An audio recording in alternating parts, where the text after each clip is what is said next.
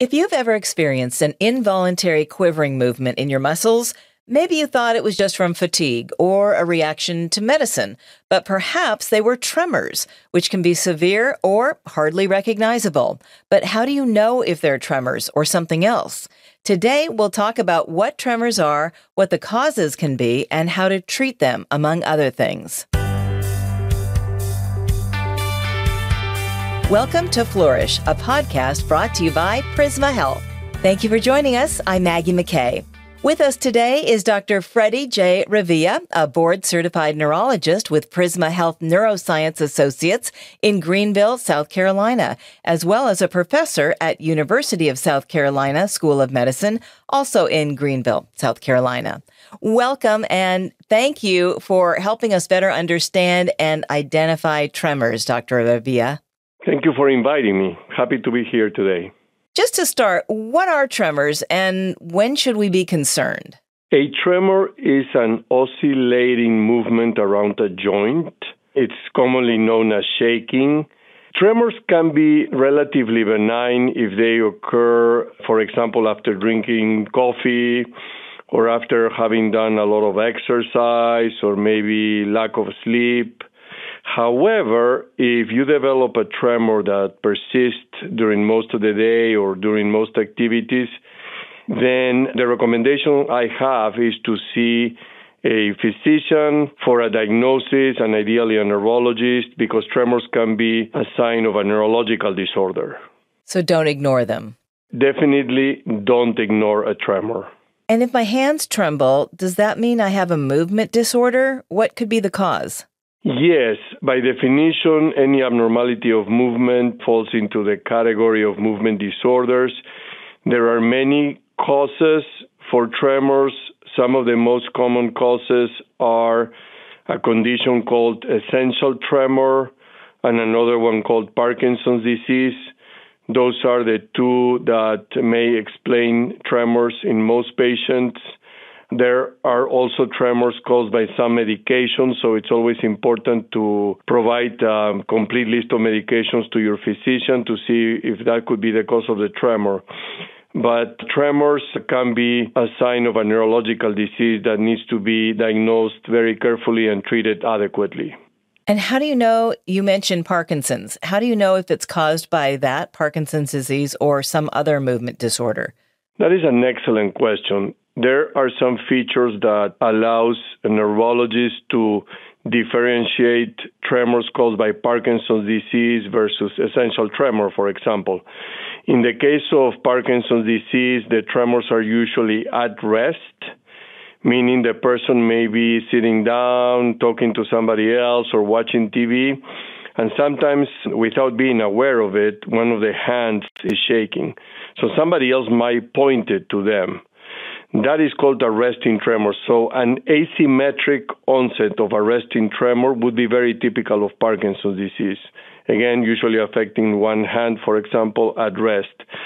Whenever we see tremors that occur in both hands, and the tremors mostly occur with posture or action, meaning while holding something in your hand or pouring water from a cup, for example, then we think of essential tremor. Essential tremor usually causes tremors that have been present for many years, sometimes decades, and occur in both hands, sometimes can affect the head, for example, and other parts of the body. But those are the two main differences. Tremor in one side of the body, mostly one hand at rest, points towards Parkinson's disease, versus tremor affecting both hands in a symmetric fashion with posture and action and not at rest, points towards essential tremor. Do tremors only affect your hands? It sounds like they can also affect other parts of the body, as you were saying. Tremors can affect other parts of the body other than the hands. Some patients develop tremors in the head, the neck, the legs. Sometimes the whole body shakes.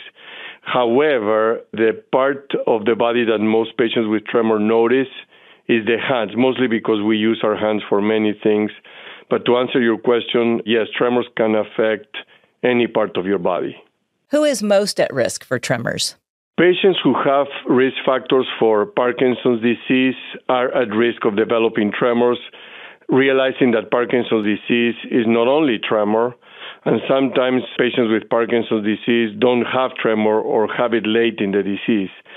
In other words, there can be slowness of movement called bradykinesia in the medical literature. There can be rigidity. There can be walking and balance abnormalities along with the tremor that point to a diagnosis of Parkinson's disease. Some of the risk factors for Parkinson's disease include exposure to toxic substances in the environment, such as pesticides, welding fumes, and things like that. And there are also some patients, a small proportion of patients, who may have a genetic form of Parkinson's disease. Usually less than 5% of the patients with Parkinson's disease have a genetic cause for the illness, and typically they start at a younger age, usually before age 40. For essential tremor, which is a completely different disease that can also cause tremors, the risk factors are having a family history, and it's usually because essential tremor is usually a genetic disease and it runs in families. And so if somebody has many family members with tremors, there is an increased risk that the person will have similar symptoms during their lifetime. Is that rare? Essential tremor is relatively common. It's not rare. Parkinson's disease is not as frequent as essential tremor, so it is more rare to see, but we have enough people in the aging population who are at risk of developing Parkinson's disease, and as a consequence, we don't consider this a rare condition either. So when you feel that you have tremors, when should you see a doctor? That's another excellent question. I recommend that anybody who has tremors should see a physician, starting with your primary care physician, who should be able to provide a differential diagnosis for the cause of the tremor and be able to refer to a neurologist if needed. So I would recommend not to wait too long before seeing a physician, given that it could be a sign of a condition such as Parkinson's disease. On the other hand, could be something more benign, such as essential tremor. And as we said earlier, there are other possible causes of the tremor. Let's remember that tremor is a symptom of another disease. Tremor by itself is not usually a diagnosis or a disease. Tremor is a symptom reflective of something else going on.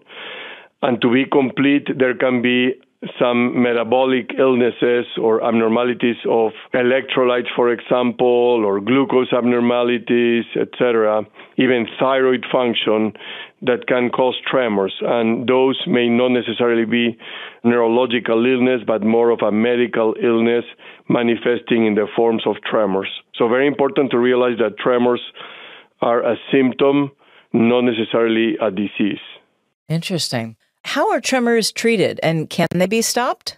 Tremors can be treated depending on the cause. In the case of patients with essential tremor, which is the majority of patients that get to us as a specialist in movement disorders, we can use medications. There's a group of medications called beta blockers. The medication most representative of this category is propranolol. There is another medication called primidone that can be used, and these medications can help partially with the tremors. When the tremors are extremely severe and don't respond to medications, we have performed surgeries in some of these patients with excellent results. There is a procedure called deep brain stimulation surgery that can be performed, and we do it here in our institution. And for Parkinson's disease, there are many treatments for Parkinson's disease, the main being a medication called levodopa, which turns into dopamine. Dopamine is a neurotransmitter that is low in the brain of patients with Parkinson's disease. So by replacing the dopamine with this medication called levodopa, tremors and other symptoms of Parkinson's disease can improve substantially. In the case of patients who have tremors induced by medications, the solution may be more obvious. You have to decrease the dose or stop the medication that is causing the tremors, and the tremor may go away. Sometimes that is difficult to do because it may be a medication that is very important for the treatment of a different condition, and it's hard to decrease the dose or eliminate that medication. But as long as the doctor and the patients are aware, that can be managed adequately. Is it safe to drive if you have a tremor in your hand or leg? It depends on the level of impairment caused by the tremors. In the case of resting tremors, like seen in Parkinson's disease, the tremors tend to go away with action, so typically do not impair driving, especially in early Parkinson's disease. However, if we're talking about advanced Parkinson's disease, it may be other symptoms, not only the tremors, but the slowness of movement, gait and balance abnormalities, decreased reflex time, poor coordination that may impair the driving ability. In patients with essential tremor, it becomes a judgment call because if the tremors are mild, the ability to drive is still there. If the tremors are extremely severe, it may be difficult. So the recommendation has to be very carefully individualized for each patient. Do you have any tips, Dr. Revilla, on how to best cope with tremors? Yes. The most important thing in regards to tremors is to be aware of the cause of the tremors, find the triggers. If there is a diagnosis made as the cause of the tremors, then medications have to be taken for the tremors. And as I said earlier, most of the time medications help. There are some surgeries, as we said, for severe forms of tremors. But everything goes back to having an early conversation with your physician, starting with a primary care physician and later with a neurologist if necessary to find the cause of the tremor and address it. When it comes to exercises, are there any that can help? In general, exercise is extremely beneficial for all neurological conditions. In Parkinson's, for example, we know that exercise is recommended. It may be one of the few strategies to delay the disease and improve the symptoms. And this is valid for every neurological disease. However, tremors may not specifically improve at the time of exercise. Sometimes tremors may exacerbate after exercise because of the fatigue that the patient may be going through. But over the long run, exercise is absolutely recommended. At the time of the exercise, the tremors may be present or get worse, but over the long run, they may improve. Dr. Revilla, thank you so much for this information. It's been so useful and educational, and we appreciate you giving us the facts and helping us understand what tremors are. You are welcome. It was my pleasure. To find out more, go to prismahealth.org/flourish. That's Dr. Fredy Revilla, a board-certified neurologist with Prisma Health Neuroscience Associates in Greenville, South Carolina, and professor at University of South Carolina School of Medicine, also in Greenville, South Carolina. And if you found this podcast helpful, please share it on your social channels and check out the full podcast library for topics of interest to you. Thank you for listening to Flourish, a podcast brought to you by Prisma Health.